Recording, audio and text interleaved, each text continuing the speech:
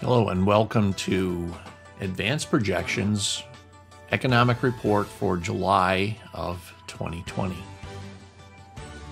Here's our forecast reviews. As far as the economic environment is concerned, it should be clear to all that the single most influential factor by far is the pandemic and the form of responses to it. AP monitors the actual case and fatality counts from the data provided by two sources, Johns Hopkins and the New York Times. Their statistics vary slightly from one another, but both show the same levels and trends. In May, we said that U.S. cases could push as high as 3 million by July. As of our writing today, the actual number is 3.26 million. For the time being, the fatality rate is a bit more than 4%, but we expect that to push up again in the coming 2 months. In June, we said that global cases would likely reach 10 million and over 500,000 fatalities. Even though reporting from many of the larger countries is suspected for underreporting of their COVID statistics, the numbers, as of this writing, show global cases at 12.75 million, with 565,000 fatalities. So things are clearly moving in a terrible direction and faster than even we originally anticipated. Our expectations for the remaining part of the summer through July and August are for U.S. cases to double to more than 6.5 million. With fatalities pushing through 250,000 perhaps to 300,000. Globally, cases will reach 25 plus million and perhaps as many as 1 million fatalities. There should be no doubt that this is a dire situation and it demands our responsible attention from many aspects. Pathogens are apolitical and do not succumb to rhetoric or happy talk. A strong resolve to address the matter head-on is required. Resignation and/or capitulation is going to be counterproductive. Ignoring the issue will also be counterproductive. Negative economic consequences such as reduced activity and higher regional unemployment will be reignited in the coming quarter. We will have to hope for a renewed situational control effort from governments, as well as further injections of funds into the hands of those who require financial assistance. Science and reason are the weapons we must use to control this situation. Here's our current economic environment.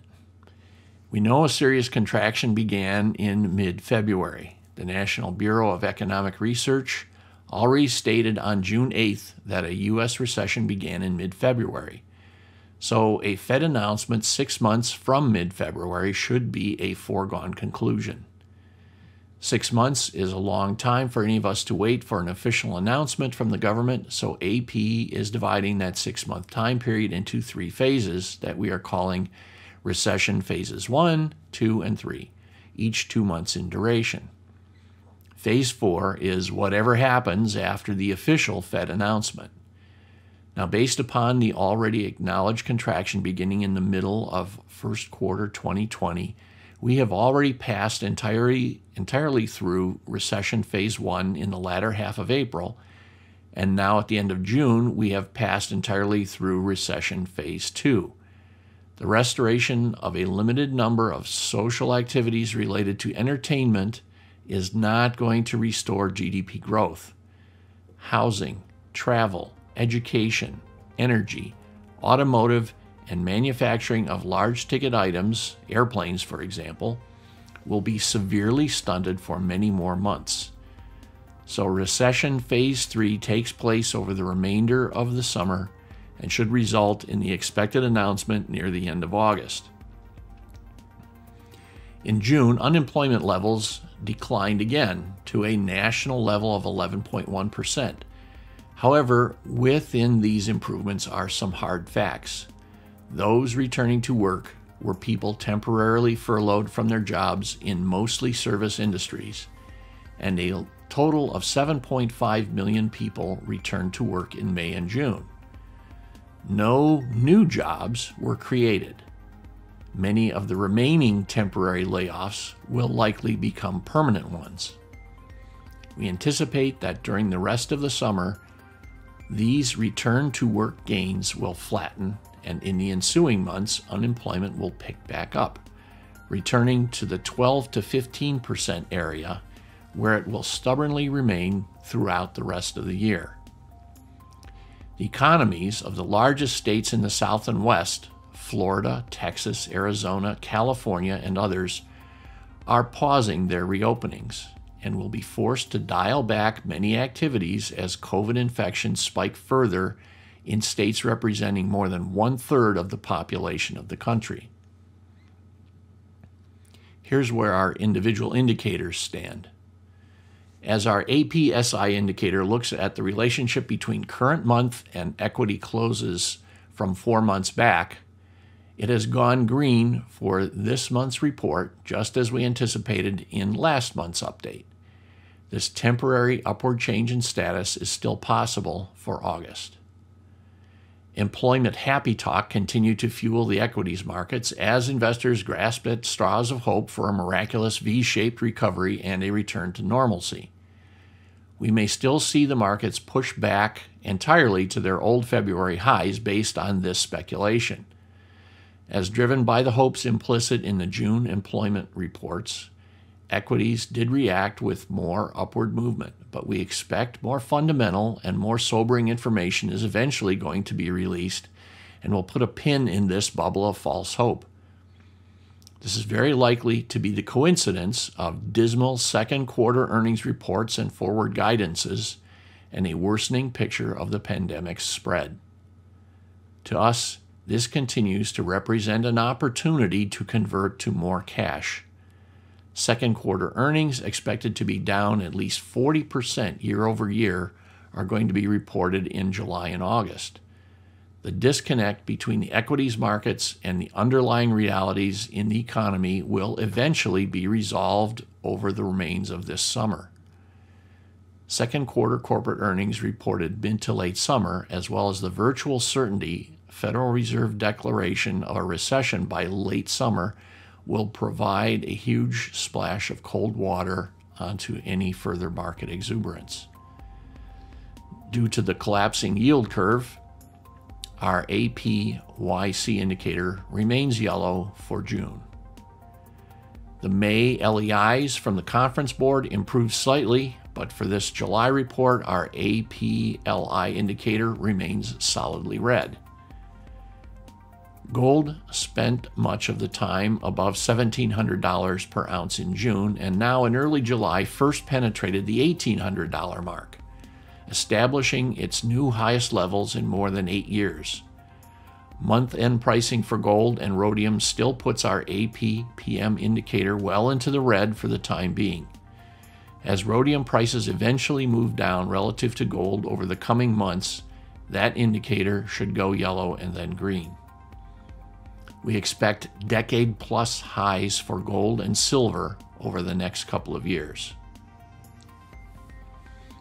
Our early warning APMS for money supply remains solidly green as the Fed continues to pump money into the money supply at record levels, supporting the government's financial stimulus package and outlays that will be totaling well over $2 trillion, with even more being hinted at by Congress. Contrary to a lot of uninformed opinion by investors, the Fed is not buying equities, but it has taken its downward course on interest rates all the way back to near zero and has committed to a series of ongoing steps designed to pump money into the money supply and the rest of the economic system. During May, the Fed has officially become the third largest holder of corporate debt in the 2 largest corporate debt ETFs. During May alone, the money supply went up a full $700 billion on top of a $1.1 trillion increase in April, the 2 largest increases in history by far. This is great for what the Fed chairman Powell claims is liquidity and stability in the financial markets. But these large infusions of cash are not going to places where they will be rapidly spent, and hence do not provide the necessary velocity of money to drive the GDP up. When the Fed finally reports on GDP and the velocity of money for the second quarter, we expect precipitous declines in both. The Federal Reserve's weekly aggregate of measure of economic stability has put us into a red recession warning for our APFD indicator for 4 months running. Over the past 6 recessions, this indicator has been highly reliable in its ability to confirm that a recession is on the way, and of course, as we have said, this one has already begun. So in summary, this is what the situation is. Only 2 of our 6 indicators are in green territory. We are keeping our probability of a near-term recession occurring to 100%. We calculate that the actual onset of recession had already begun around 16 weeks ago, a fact confirmed by the NBER, and will become officially declared by the Federal Reserve late in the summer. Further modifications to this scenario will depend on what happens in the days and weeks ahead, but events are highly unlikely to change the outcome of what has already been set in motion. Reviewing the events leading up to the Great Recession, there was a brief rebound before the serious declines of late 2008, so a rebound here is certainly possible, but within the context of an unbelievably risky economy, just as before. Some final notes. As of this writing, losses from the S&P 500's peak of 3393 were only about 9%, but we think that they are eventually going to be much more severe than that, reaching 55 to 65% down into the 1200 to 1500 range, whenever the bottom is finally going to be put in, probably in the depths of the recession late this year or into 2021.